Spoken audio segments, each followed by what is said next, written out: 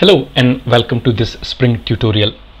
One thing you may have noticed when you're using any open source library in your Spring application, it has a type ahead support when you are trying to configure that library or trying to enrich with some additional information in your application.yaml or application.properties file. What I mean is, if you hover your mouse and you wanted to find out how you should be configuring level, what sort of values it takes, and maybe what's the purpose of it, if you simply hover your mouse on this property, as you can see, it's showing you that it log levels severity mapping, for instance, logging level.org spring framework equal to debug. So you notice one thing, it has a documentation and it has a little example, plus it's showing you all the values this property supports. So you don't have to go to any external documentation, or you don't have to look at the source code of this library. It is super useful because this information is available right within your IDE. It could be IntelliJ, it could be Eclipse, or it could be any other advanced IDE. But when you write similar property classes in your Spring application, typically that information is not available, that type ahead is not available, and that can be really frustrating. Because let's say if you give this code to your colleagues or any other downstream consumer, they will have to look at your source code, or they have to look at your external documentation to figure it out how to use your configuration. Okay, let's take one example. I have this Java class, which is a configuration Spring configuration or Spring properties class called order properties. It has a bunch of properties like product ID. It has a list of product IDs. There is a field which has been marked as deprecated, and I have told, okay, why this thing has been deprecated, what is the replacement for it. Problem here is, if I go to my application.yaml and if I try to, let's say, try to configure this thing, say eshop dot, there is no type ahead. So what I have to do is I have to one by one first look at what is the prefix. So I have to say eshop dot order.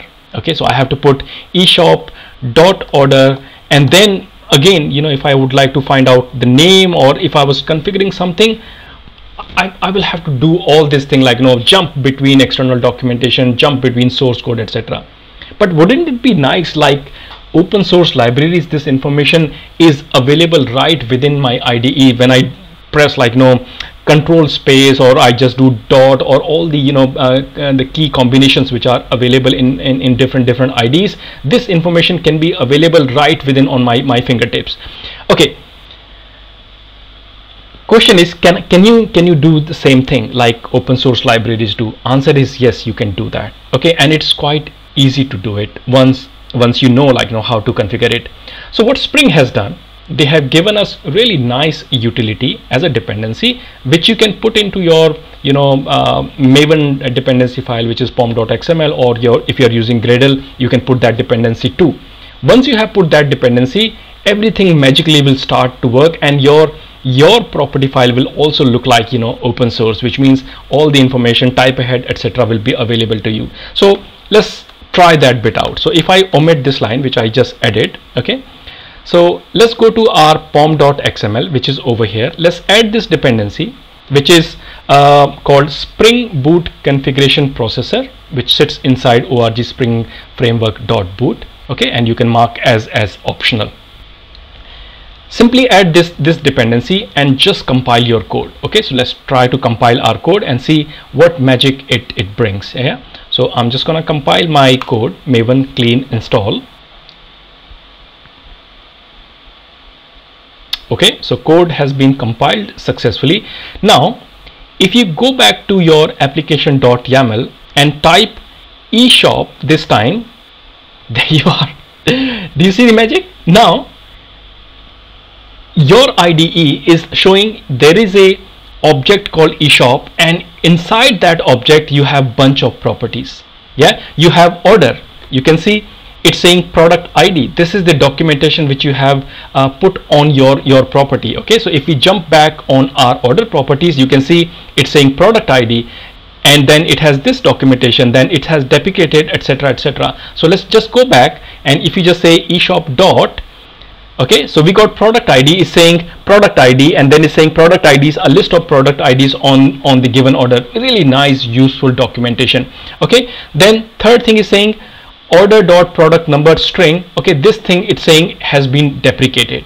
Okay, so if I let's try to put this thing over here. If I hover my mouse, a little documentation is coming. As you can see, it's saying deprecated by product ID, see product ID.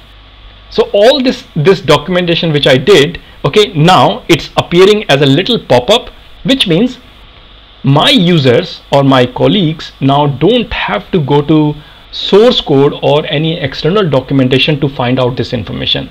It is available right within the IDE. Okay, so now you must be wondering how this whole magic is happening. So what's really going on in the background is when you add this dependency and you compile your code, what Spring is doing, or the Maven plugin is doing, basically it's compiling your code, it's reading the properties file, and it's creating a JSON as a metadata JSON file, which is kind of further consumed by your IntelliJ or Eclipse. Okay, that's pretty much I wanted to show you in this video. I hope you like the video. If you like the video, please give me thumbs up. If you have any question or comment, please drop it below, and I'll try to get back to you as soon as possible. Okay, thanks again for watching this video. I'll see you in the next video.